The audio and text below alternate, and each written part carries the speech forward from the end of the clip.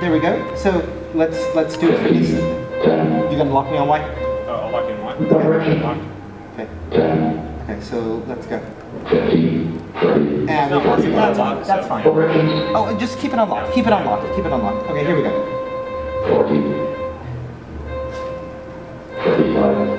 Right there.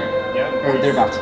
Okay, so, and that's like between 35 and 40, I wasn't actually ironically paying attention to these things, but that's because I'm doing a demo. But the neat thing about this is that there's this one-to-one mapping. So on our prototype, the mapping might not be exact just because you know, it was 2 days, but basically underneath is a grid, and so you can get this tactile representation of where you are in position to the data, and then start exploring the rest of the data as well. Do you want to do trends real quick too? Yeah. Just pass over.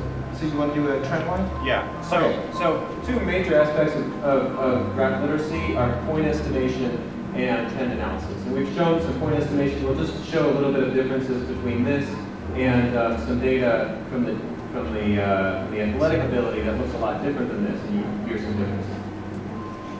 Do you want to plug in X this time? Yeah, just keep going. Oh, yeah, you want to just shift over? Yeah, you want to shift over to X because of our trends? Yeah. Yeah, okay, so you want to switch out nice or?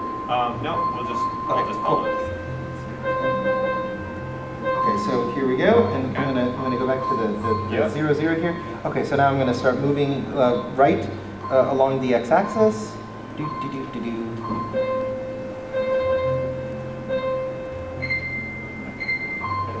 And so, as you can see, we're getting different tones. Like there's a low point right there in the graph.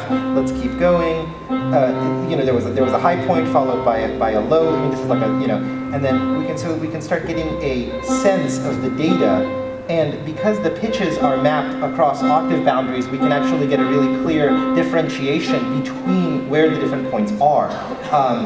And so, like there was another low, there's a high. We can keep going to the right here.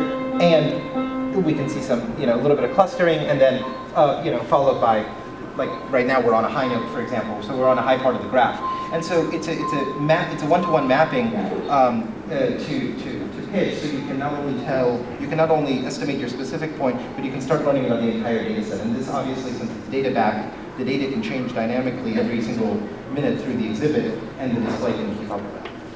Should we go to the next one? Yeah. Okay, great. We'll just do another type of graph so you can hear the difference.